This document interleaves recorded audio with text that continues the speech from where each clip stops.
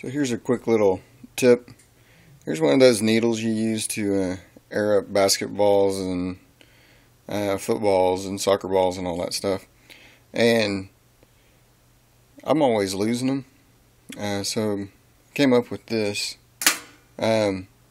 Basically you get a really small drill bit. This is a 3/32 bit.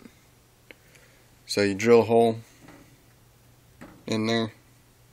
You want it at least as deep as that needle is. Well, actually a little bit deeper than that needle. And then you come back with a 5/16 drill bit. And then that'll kind of countersink it a little bit. Here's where I got mine. This is where I have a lot of my air tool, or my air gauges and blowers and stuff like that. Here's where I have my tire valve, or deal for my tire, tire chuck or whatever.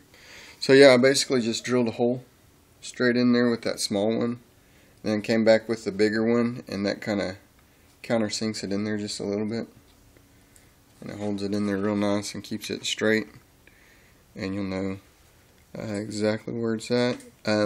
And you don't have to worry about bending the needle, at least whenever it's not being used. Anyways, that's the tool tip. I might do a review on this. This is